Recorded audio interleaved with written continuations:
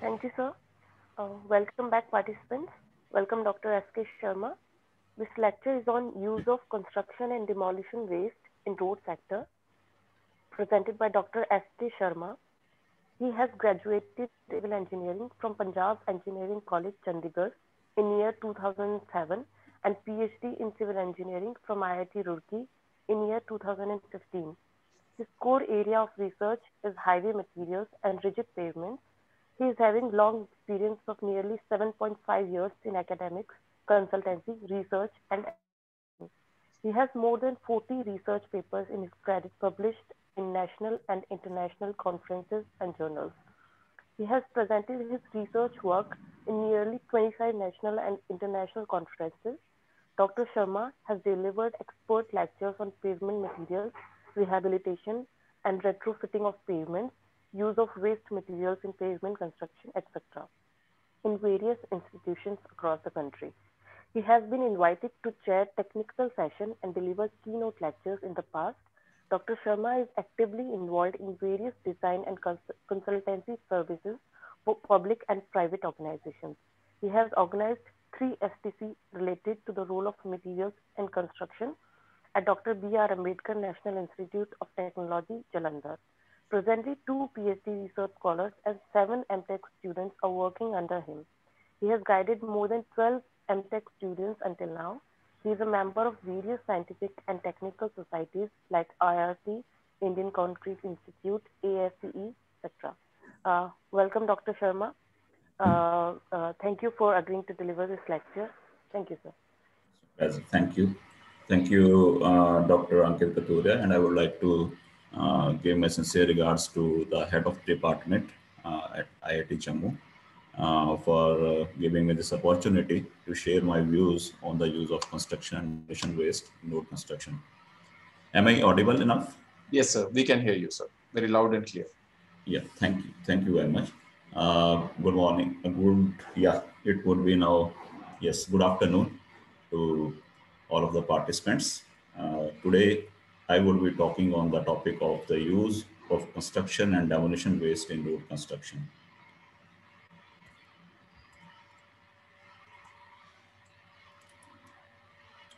So this is my first slide. As you can see here, the construction and demolition waste could be of 4 types. It could be from excavated soil, it could be from roadwork waste, from demolition waste, and from complex works also. Okay, so depending on the type of the source from where we are getting the construction and demolition waste, we can make a scheme of utilizing this thing. Okay, if it is from excavated soil, then it could be used in the subgrade of the road. If it is from road work waste, okay, then depending on its size as well as quality, it could be used in the base or subgrade. If it is demolition waste, then maximum percentage of this material could be used for base construction in the case of flexible or rigid payments. And also, if it is a complex thing, then we have to first screen out the materials which are not required in the payment construction, and afterwards, the rest of the material could be used for the payment construction work. Okay, so as this thing is quite broad, we cannot say that whatever material we are getting, we directly use that in the payment. We have to first make a strategy out of this. So my presentation would be divided into 2 parts. First part would highlight that what is the need of using this thing in the payments. And the second part would first discuss the road properties, the payment properties, which are needed even for construction and demolition waste to be used. And then we would discuss that in what forms, in what percentage these materials and in what shape these materials could be used in the various layers of the payment. So going on with the second slide, that is a kind of picture which shows 4 kind of scenarios.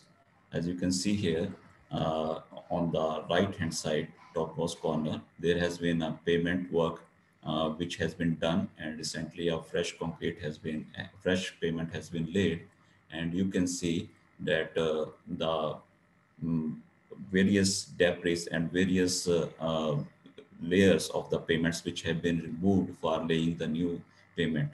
So these things are like very mixed, and very variety of things are here.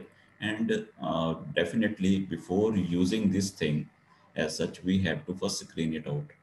We could see metals, we could see aggregates, we could see mortar here. So it is of varied variety, and that is the main problem that we face while making use of this material as such in the pavement construction. If it is of pure nature like this, then it could be used just by crushing it and then by again screening it, and then it could be put in the various layers of the pavement. But if it is of mixed variety, then definitely we have to first make it sure that the material is screened and it is reclaimed as per its size requirement. Now, the composition of C&D waste in India. I have even included the municipal solid waste because it also consists of 21.7% of construction and demolition waste. So nearly one-fifth of it is also being composed of this thing. But yes, if we talk only about the construction and demolition waste, as you can see here, we are having a very large chunk of this soil, sand, and gravel, which has been excavated from the sites for construction work, okay, and then left vacant there. Then we are also having very large chunk of this bricks and masonry waste. So these two kind of waste are maximum in number from the building and construction works, okay, and the third one it could come from, which is the concrete one, it could come from pavement construction as well as from building constructions work. So if we are having that waste which are originating from these three sources, then we are totally getting about you can say uh, 80 to 90% of the waste. So this kind of waste could definitely be used. Now the question is why we need to use this waste. Can't we dump this material? Can't we reclaim some land spaces where the construction has to be done, and this could be used for landfilling purposes? Why is this? So that we are more interested in using this material for again reconstruction purpose. So in the coming slides, I will be answering this question. But first of all, I would like to focus the attention on the grave situation or the alarming situation of the increasing amount of construction and demolition waste in India. As you can see here, in Gurugram, 800 million tons of this material is being produced, and this source is from some journal where it was even talked in the terms of you can say the importance of recycling this thing to a maximum level.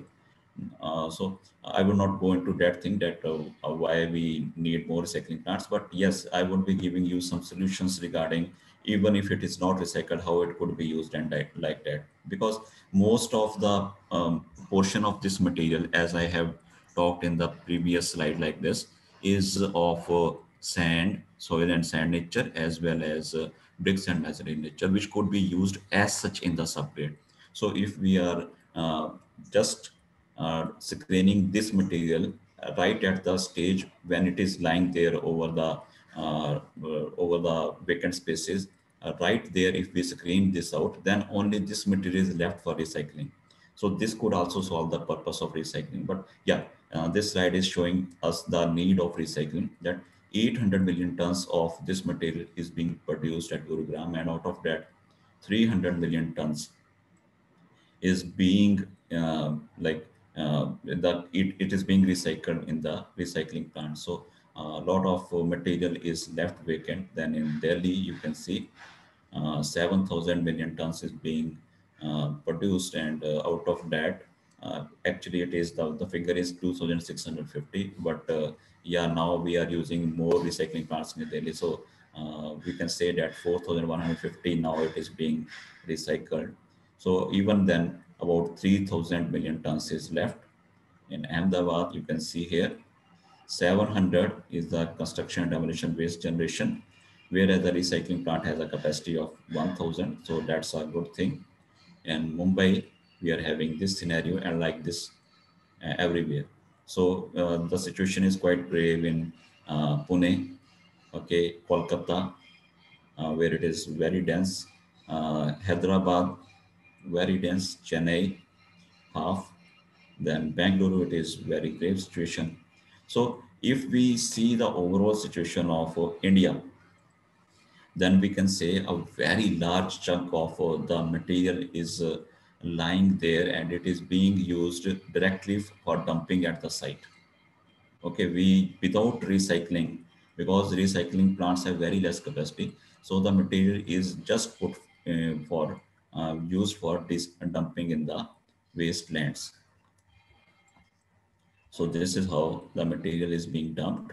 Okay, if it is not recycled, after recycling also some of the material is being dumped, but a very less proportion of material is left after recycling to be dumped. So if we are dumping the material as such, okay, if we are dumping it as such, then what is the consequence? We are having three kind of consequences. First is the material loss. We are already trying to conserve natural aggregates. And if we are facing the problem of their conservation, so definitely this about 50 to 60%, or I would say, like I have even told you that about 80% of this material has been wasted by us if we are just dumping it. So material loss is the first thing. Second point is uh, that every landfill is going to leak eventually. We are dumping the material, then we are just mm, we are just covering it, but it is not leak proof. Actually, whenever rain falls, everything happens, and along with other uh, plastics and other material, this site could act as a leaching ground where the material, debris, etc., and organic debris will accumulate. And later on, what will happen? This will cause a potential hazard for the underground water, as well as it can also harm the, you can say, drinking sources. If we see the third point, uh, you can see here that if we are dumping this material, actually what would happen, the water would be contaminated because of heavy metals and other things which are there in the uh, site. So overall, the situation says that we should not dump this material as such. We have to first recycle it. But the plants do not have that much capacity, and even energy is being used for their recycling. So, if you could see here, the situation of Delhi, I was already talking about one third, about 38%, yes, about 38% of the material is being recycled, and other material is left for dumping. This material needs to be firstly screened out at the site itself. Okay, then the rest of the material has to be sent to the plants for recycling. Otherwise, this situation will remain. Now, what happens at the recycling plant? As you can see here, we collect the material, then we manually sort it. We take out the uh, other screenings like metals and other things being screened out. Then after that, the material is trauma screened. Okay, where like mortar and other things, large chunks, they are being separated from the aggregates. Okay, we obtain the material in two forms, either in the powder form or coarse aggregate or fine aggregate form, and in the coarse aggregate form. So the material is being now here in these two stages. The material is being shredded and screened, and then the material is processed into two types. One is of fine aggregate form and one is of coarse aggregate form, and then it is being again used.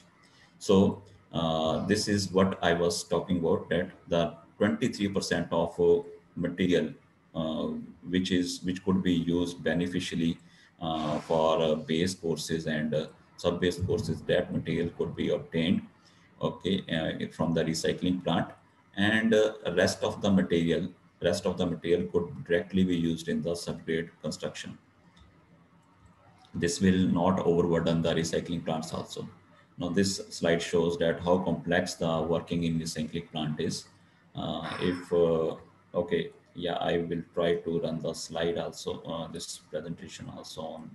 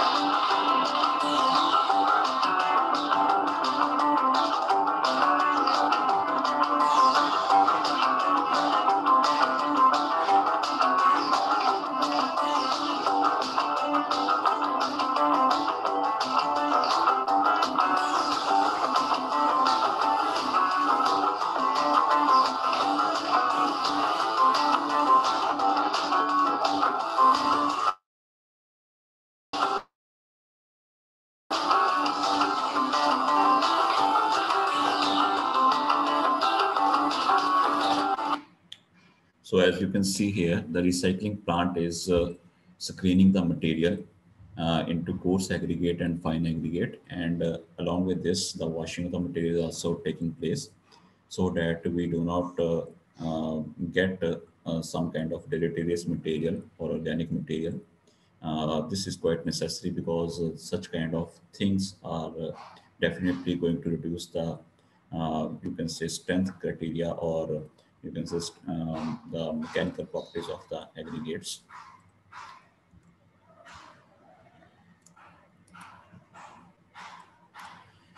So what the recycling plants do is being shown here.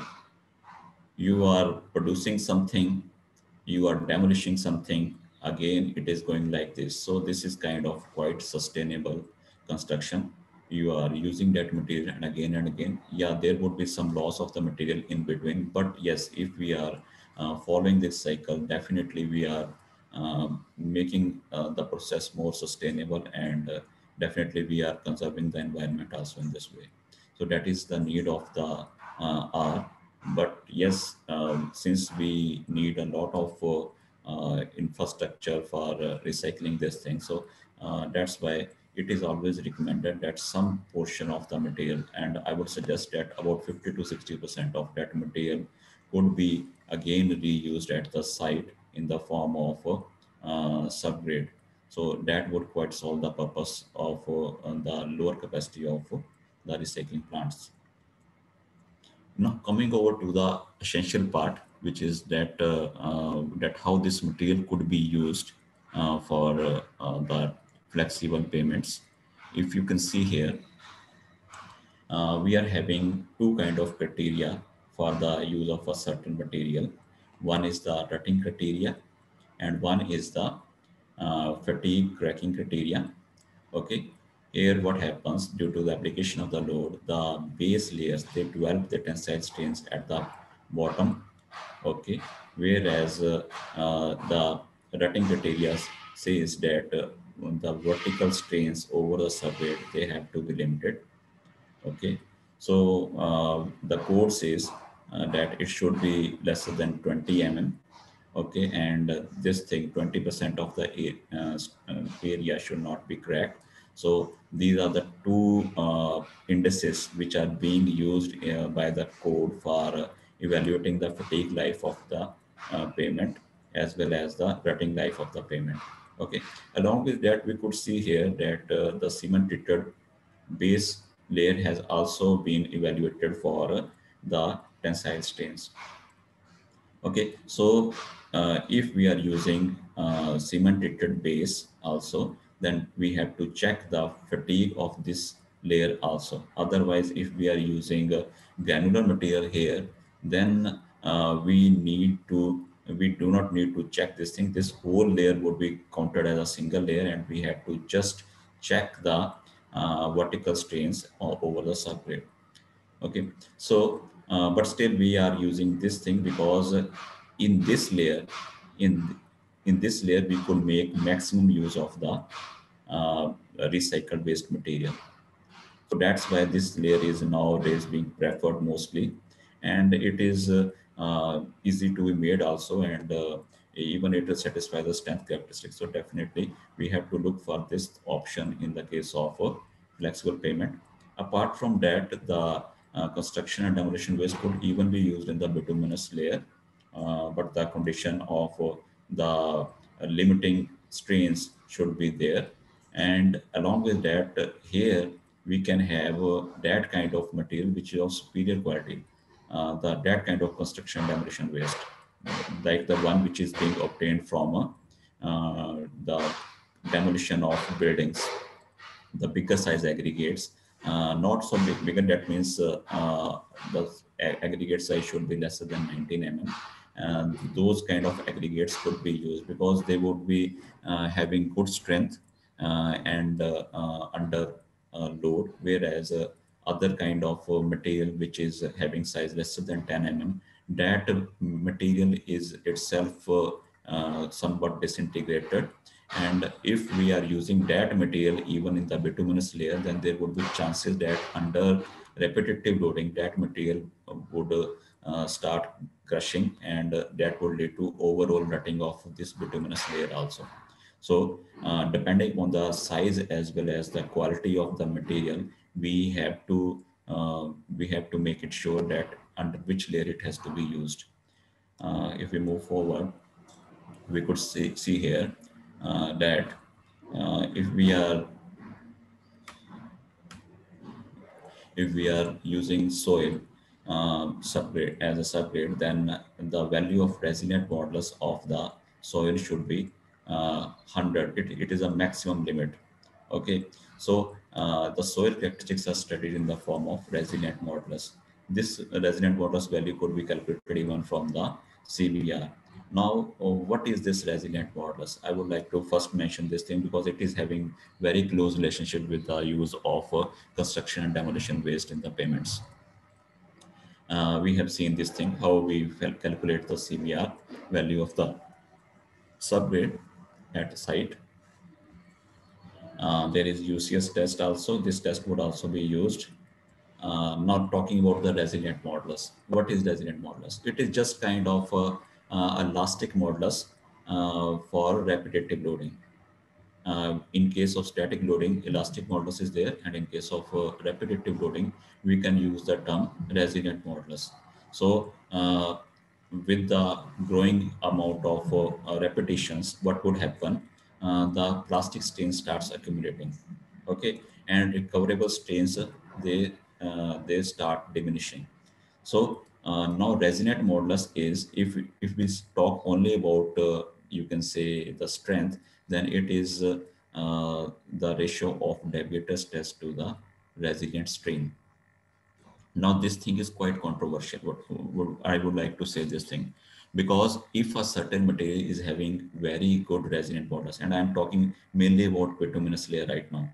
If a material is having a very good value of resilient modulus, if a bituminous layer is having good value of resilient modulus, then that means it is giving more deviator stress for a unit resilient strain. Okay, and that means, in other words, we can say the resident strain should be lesser, and for a given resident strain, the amount of deviator stress value should be more. Okay, but that does not mean that the bituminous layer, which is being used in the pavement, that should have a very lesser amount of resilient stains. We prefer using that kind of bituminous mix in the base course, which is having good fatigue life, and good fatigue life is resembled by the you can say ductility or flexibility of the bituminous layer. And if it is not showing good resilient strains, okay, if it is not showing good resilient stains and it is showing more permanent stains, even if it is showing good deviator stress for a given resilient stain, then that material, that bituminous mix should not be preferred.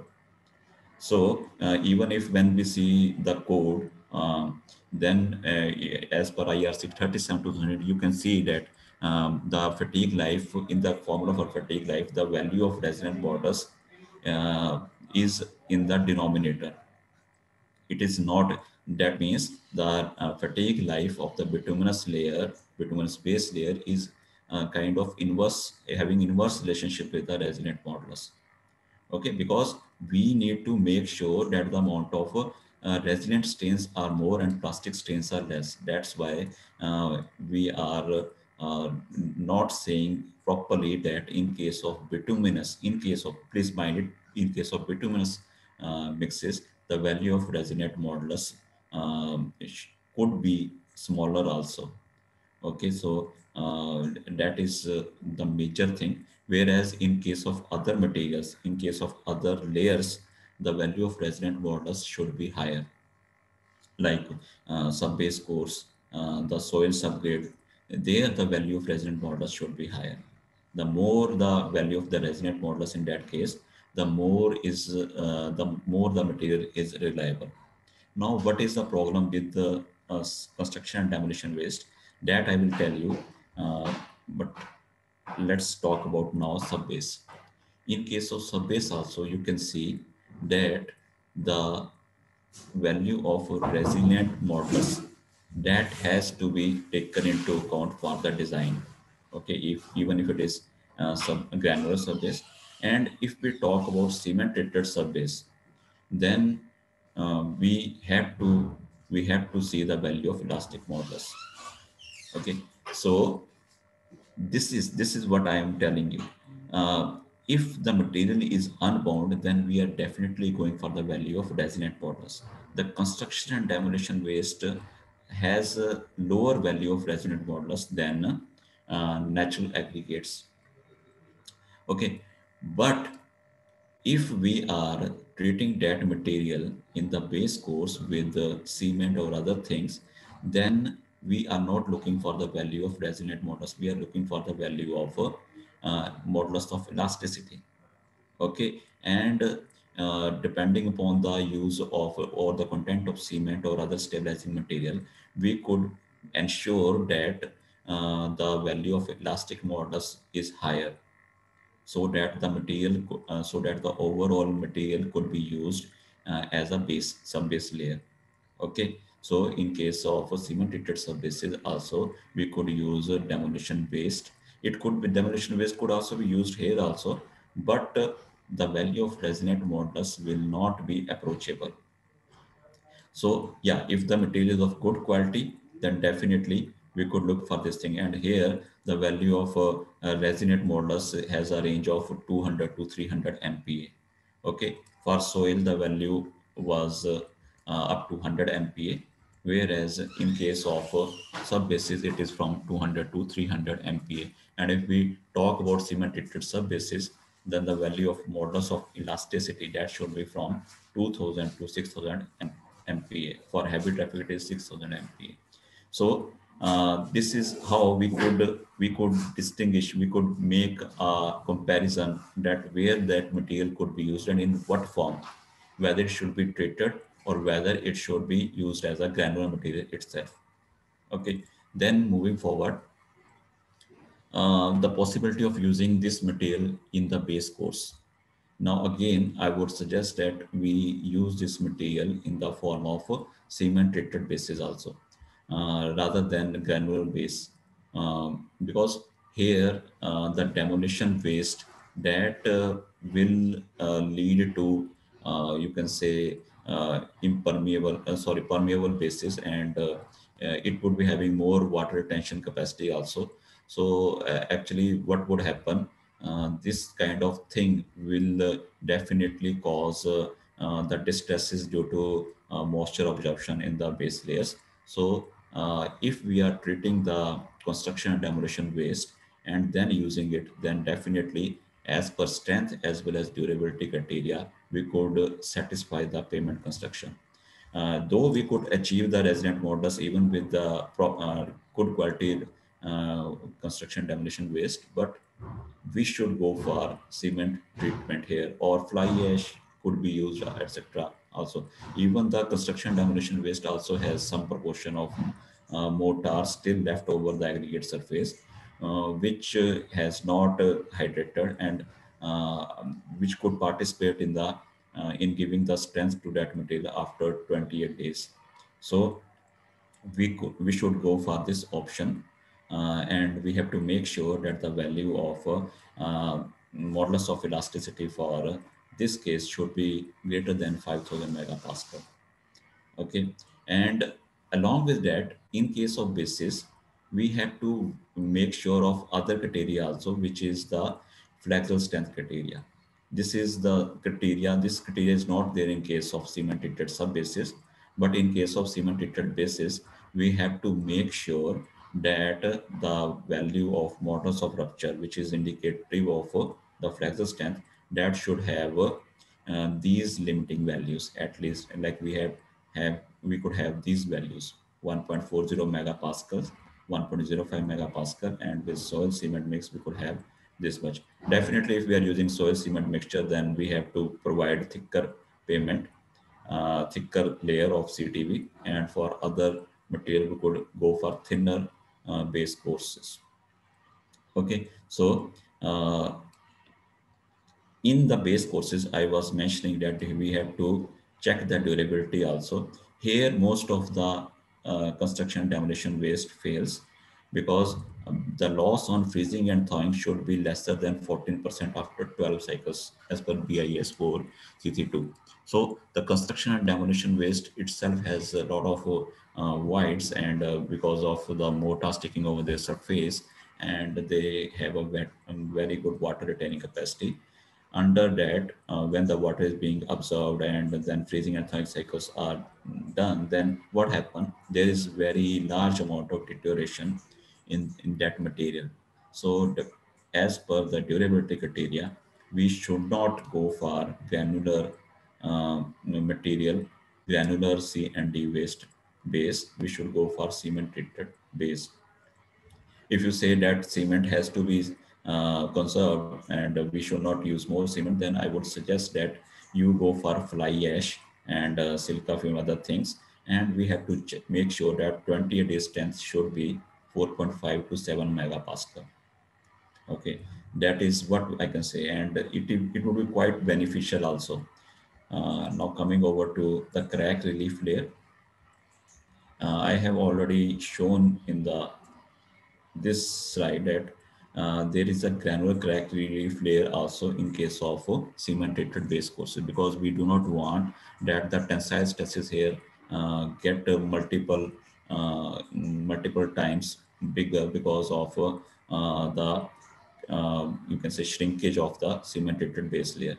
So we need a crack relief layer which do not allow the propagation, or you can say the transference of tensile stresses to the bituminous layer. So in case we are providing that crack relief layer also, then we can use construction and demolition waste there of 100 thickness or 150 depending upon the strength of the construction demolition waste. And we have to make sure that the limiting value, that the least value should be 450 megapascal.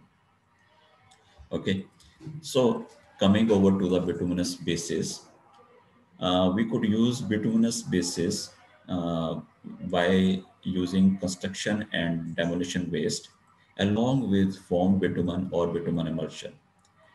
Here, construction and demolition waste could also be there, but mainly we are interested in the construction and demolition waste of payments, already existing payments.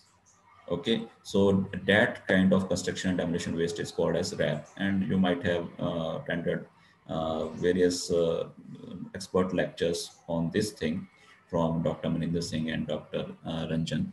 So uh, if we are using RAP along with bitumen emulsion and formed bitumen, then we have to make sure that the value of resident models should be 800 megapascal. This we have to make sure. Otherwise, we cannot use that material. Okay. So now I had earlier told you that in case of base courses, we should not use these material on the basis of durability.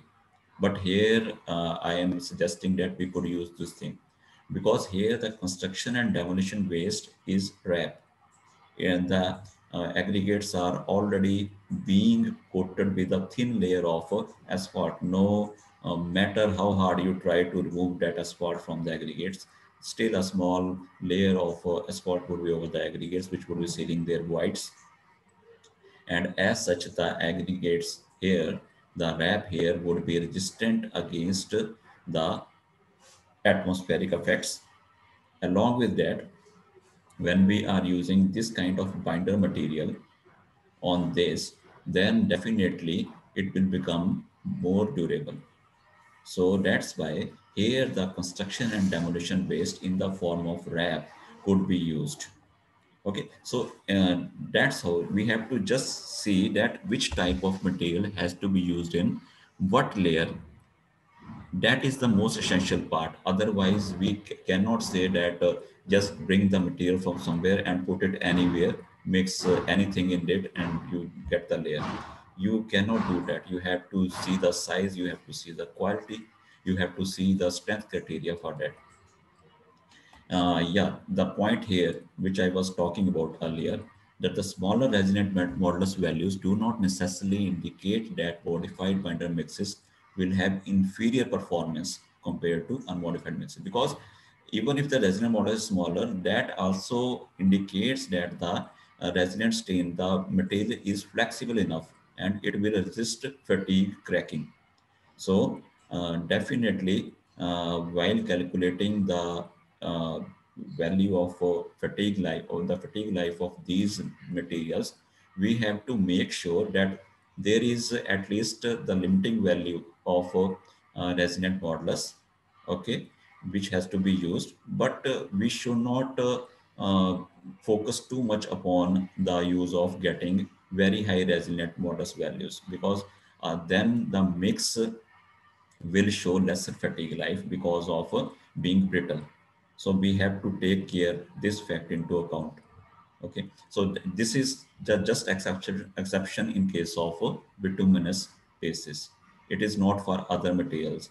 In case of a granular material, unbound material, or in case of cemented materials, this is not a case. This is not the case. And yes, in case of cemented material, we are not looking for this value. We are in fact looking for modulus of elasticity value. So uh, we are totally relieved from the point of view of a cement treated material. Now, this is a example of the design of a payment layer, uh, where you could see the design traffic is this much. And if you could see that we have calculated the tensile strain and over beneath the bituminous layer or beneath the base layer, and we have also calculated the compressive strains over the subgrade. So these are the values, and this have to be looked upon so as to calculate the value of fatigue and rutting. So as per this criteria, we are seeing that the fatigue life of the payment is 10 million standard axles, whereas for rutting it is 46. So definitely the payment will first fail because of fatigue, then due to rutting. Okay, so we have to check both the criteria. Otherwise, we cannot say that the payment is suitable for the running of traffic. And this thing, fatigue criteria, that depends upon the base. So if we are using construction demolition waste in the base, then definitely we have to make sure that durability aspect as well as the strength aspect. Okay, and if we are looking for the rutting criteria, then we have to make sure that at least the minimum values are being achieved by the granular material or cement treated subbase courses and subgrade material. So since we are having a relaxation as per this criteria, so that's why it is more beneficial to use the construction and demolition waste as such from the site into these things. Just where they are lying, you take them and you crush them and you use them in subgrade as well as subbase. It will not harm much because I have already told about this criteria here. So this is an example where you can see that I have just copied it paste from some channel. If you can see here, this material has been crushed and it is compacted about 20 times, and then we can have this kind of material having the proper value of a resilient modulus. So definitely we have to make passes, and we have to make sure that the amount of overlap here should be at least 40% between the various passings. Otherwise, the material will not be compacted in a better way. Now, what is the effect of compaction on the grading? Please make this thing as a sure point that if you are compacting a material and it is becoming poorer, then it doesn't mean that it is reducing its resilient modulus value. Resilient modulus in fact increase because of the density of the mix. And if the material is well graded, I'm talking just about subgrade and subbase here. If the material is well graded like this, then definitely it would be having a higher value of resilient modulus. So we have to make sure that the material is compacted properly, and how we will check this thing that the material has been compacted properly. We can take out a sample from a sand cone test of the site where it is being compacted, and then we can sieve the material and we can find out that whether it is showing a well graded curve or not.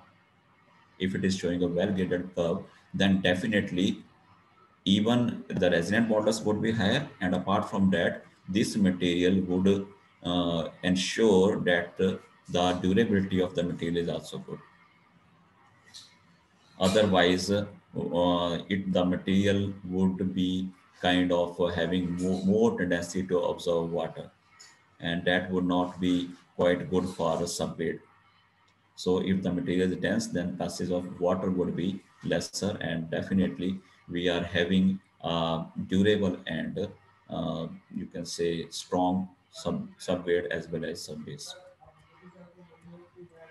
Apart from that, the things which have to be looked upon in the case of construction demolition waste is the flakiness index as well as specific gravity. These two parameters also tell us about whether the material is suitable for construction purpose on. And here I am talking specifically about the recycled concrete aggregates which have to be used in the base layers. Okay, so the flakiness index, because in case of base layers, the failure due to fatigue could happen, and under fatigue, if the particles are having bigger size, they could be crushed. So we have to make sure that it lies beneath 30%. Okay, and the specific gravity, if it is more than 2, then it would be preferable.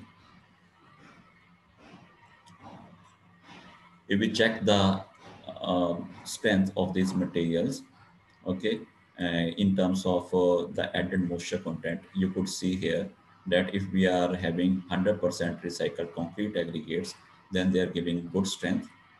If we are having about 75% and the rest of the material is being blended with other kind of material, other kind of construction demolition waste, then this value will decrease. So if we are using the recycling plants to obtain only 100% recycled concrete aggregates, then definitely these aggregates are having more than 2.1 uh, uh, as the dry density. So definitely they could be used in the base layers. But if we are not able to even screen them properly, and we are having smaller size aggregates also, blend of those materials, inferior material also, then this value drops down. But still it is approaching to 2. So we could have even some amount of deleterious material in between also, but still this material could be used as cement treated base courses also, and as RAP also. Okay, then talking about the brick blend, if you could see here, if we are even having other deleterious material along with bricks, then the value will decrease. So definitely we have to make sure that we use at least 100% purely brick metal. Otherwise, the strength is going to fall, and we cannot. So this thing shows that the brick metal, at least the brick metal, should not be used in the base courses. We should use the cement recycled concrete aggregates in this case. Okay, now the CVR values. CVR values here are in the range, you can see from uh, 30 to 70, like that, and definitely this is a good CVR. So if this material is being used, if the material as such, why I'm saying as such, because it is a blend. So if the material construction demolition waste is used even as such for subgrade 550 centimeter of subgrade, then it would be beneficial, and we can have we can have you can say very big problem being solved of dumping this material and transporting it to recycling plants. So at least 50 to 60% of the material could directly be used as subgrade. Then coming over to the next part, which is the abrasion. Now this slide is important for those aggregates which have to be used in the base courses. I have already told that here the fatigue, under fatigue, the aggregates start breaking. So definitely if the mortar is sticking to it, then we cannot use these aggregates, because then the aggregates will start deteriorating. Okay, so we have to make sure that as per the Los Angeles abrasion criteria, about 43% of mortar could be attached with this, not more than this. Then only the construction demolition waste could be used for base courses. Now, the next slide here, if you could see that what would be the effect of masonry on the sticking masonry on the resonate modulus in case of concrete aggregates. As you can see, this is in continuation to the previous slide. As you can see, if the uh, value of uh, mortar is more than the value of a resonant modulus, it starts decreasing from 700 to nearly 430 or 40. More is the value, more is the fall. Okay, and more would be the moisture content in the layer. So, in case of you can say little moisture, it is not moisture, it is little moisture. So more is the tendency of the material to absorb water. So definitely we should make sure that the mortar is not sticking to those aggregates which have to be used in the base layer, especially in case of formed bitumen and emulsified bitumen layers. If it is a cement treated material, then yeah, it could be used, but still I would say that we have to make sure that only 43 point uh, mortar 43% mortar should be sticking to the aggregates at the end. Now, what are the lessons which we have learned? The lessons which we have learned is that C and D of low resonant mortars value and having high moisture retaining tendency, they could be used just at the site for further construction work. They should not be taken to recycling plant, and that would definitely solve the problem of their recycling, okay, and even their dumping. Secondly, the material, the C&D material of inferior quality, somewhat inferior quality, like having medium type of resilient modulus value, could be used uh, as a cement treated surface layer. Okay, and such kind of materials are like ceramic tiles, recycled aggregates passing 10 mm sieves. These could be used as cement-treated sub-base, as there the effect of fatigue is lesser, and therefore they will not crush, and they could be even used as such when being stabilized by cement. Okay, whereas in case of base courses, even if they are being treated with cement, we have to make sure that the material is properly screened. Mortar should not be sticking more than 40% in that case, 43% in that case, and it should pass all the abrasion test, shape test, specific gravity test. Then it could be used in the base layer, in the either in the form of wrap or in the form of cement treated material. And that's all. Thank you very much, Dr. Ankit.